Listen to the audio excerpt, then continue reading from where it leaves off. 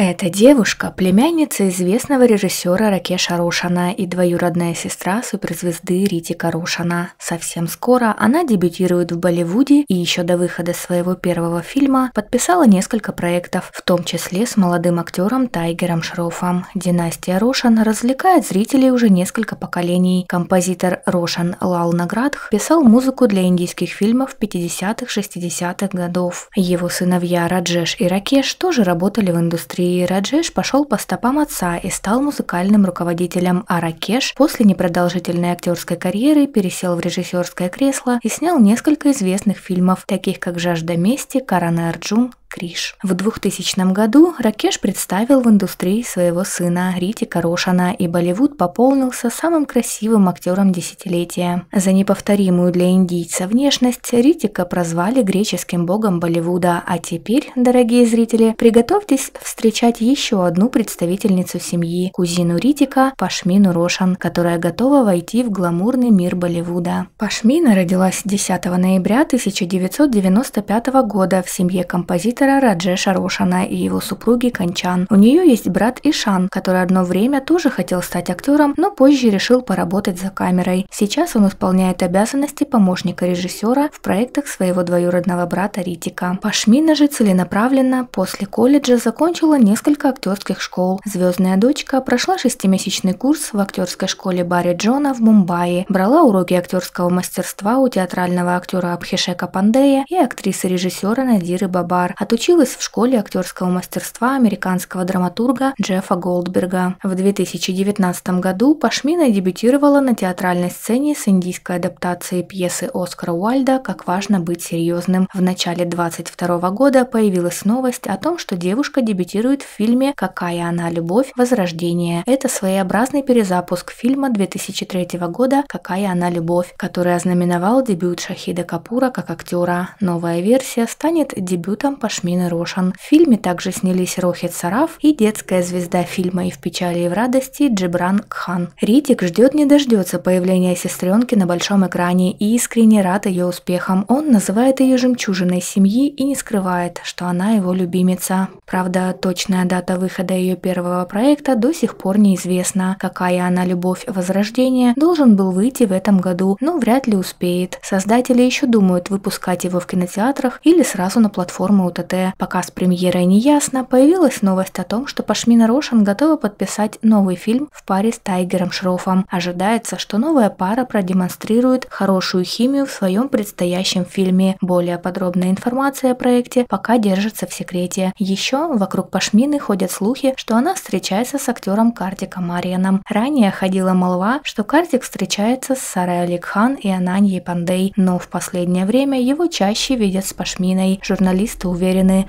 они больше, чем просто друзья. Конечно, для актрисы дебютировать в Болливуде в 28 лет – это поздно, но будем надеяться, что Пашмина Рошан унаследовала от своих звездных родственников только самое лучшее и сможет запомниться зрителям. На сегодня у меня все. Если вам понравился ролик, ставьте лайк. С вами была Мила. Пока-пока.